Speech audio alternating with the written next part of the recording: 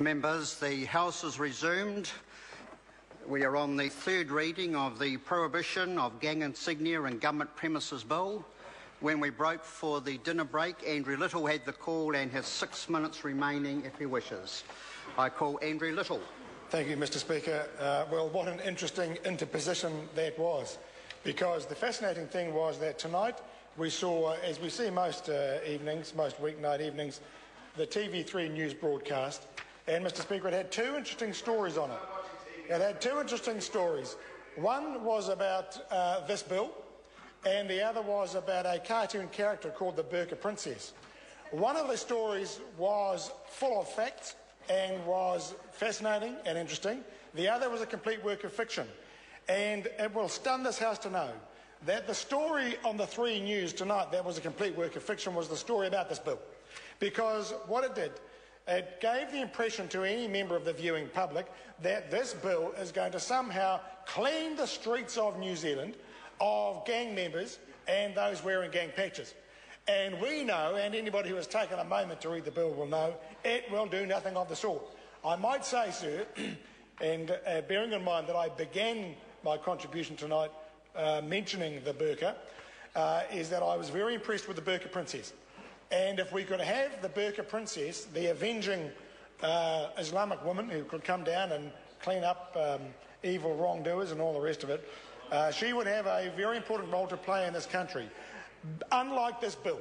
And, Mr. Speaker, the point I want to make is that I was making at the time of the dinner break was this.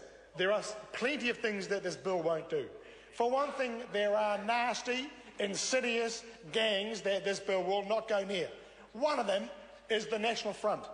They wear a uniform, all right, and they wear attachments and wear their hair in certain styles, the skinhead, they wear the tattoos, they wear dark clothing. And they intimidate, they stand over, they do evil things, but this bill will not do anything about them. And these people will continue to turn up in public places and they will do their intimidation, they will do their standover stuff, and all the bleating from the members opposite will not make a tinker's cuss of difference to organisations like that. Because the reality about the National Party is they come to this House, they puff out their chest, they sound tough, they talk tough, but they don't know what they're doing, and they don't care. They don't care about the vast majority of New Zealanders who want to go about their workaday lives in a safe, peaceful community. They want window dressing. They do window dressing. Whether it's the streets of Fielding, whether it's the streets of the far north, they'll do the window dressing. It'll get them a few points in the next poll, but it won't fix the real problems of New Zealand. And so, sir, what about particular areas that this bill covers? Well, it says that it covers government premises. What about kids' parks? What about the beach? What about those places where you go and have a barbecue on a sunny Sunday evening? It won't touch any of those areas. What about city council controlled areas like parks that are full of trees and without a single man-made structure? Gangs turn up there when families are trying to have their family picnics. It won't make a blind bit of difference to that situation or to those people.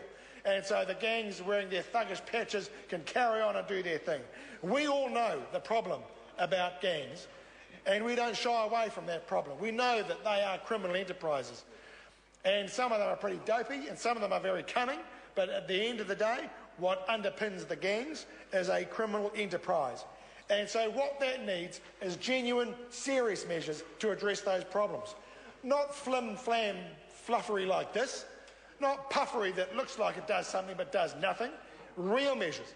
And it starts with the people, starts with the social problems and the economic problems, deals with the bad conduct, provides real measures to deal with bad conduct, the standover tactics, the intimidation, the theft, the violence, and the burglaries and all the rest of it, but actually takes real measures. The sort of stuff that the Honourable Phil Goff introduced when he was a Minister of Justice. Because the one thing that Phil Goff didn't do, he didn't leave it up for private members' bills to look and give the appearance of doing something serious about a serious social problem. He took the responsibility himself because he was a good minister. And we haven't had a good Minister of Justice for at least the last 5 years, and that's part of the problem. We have members, backbenchers, having to parade through this House looking as if they're doing something serious. Well, that's not what's happening. If we want to get real about organised crime and get real about gangs, we need real legislation that's going to address the real problems. David Clinton from the Green Party was right, and I was at the Justice Coalition launch this afternoon, and it's time to get smart about crime. It's time to get smart about crime, and that is about, when it comes to the gangs, understanding the gangs, understanding what drives them, and dealing with those issues, and understanding the antisocial conduct they engage in, and addressing the antisocial conduct and working with communities to make them safer, as the Murupara Area School has shown they can do. The principal of which tonight said he was very concerned about this legislation because he didn't think it would work. And we need to actually take real steps, not the half measures that are represented by this bill. I call Paul Foster Bell.